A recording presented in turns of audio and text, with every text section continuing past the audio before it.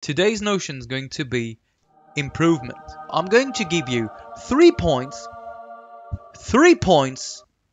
to have a good mindset, because if you stop improving, you're going to be hard stuck, just like that. That was me, and that was painful. So my first point to good mindset is you should focus on yourself. You're the only player you're going to see every game, and the others do not matter. You do not care about the team, which means you do not care about the win. You care about yourself. If you improve, you'll play better. If you play better, you will win more. That's the right way to think about it. I hope this will allow you to be less emotional and think about what you should be doing, what you should avoid doing, and improve yourself every game. That's a good mindset. Look at that. Look at those terrible games. Do you think I was happy about those games? No, I was terrible about it. So just focus on improving. Sometimes you'll lose when you deserve to win. Sometimes you'll win when you deserve to lose. Just try to improve.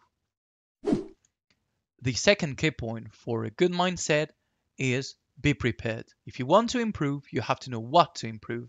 So you'll have to get the knowledge on the 3 levels. The first one is macro, the second one is role related, and the last one is mechanics. And the final key point for a good mindset is stay focused. You know on who to focus, you know on what to focus, but now you don't want to lose your focus.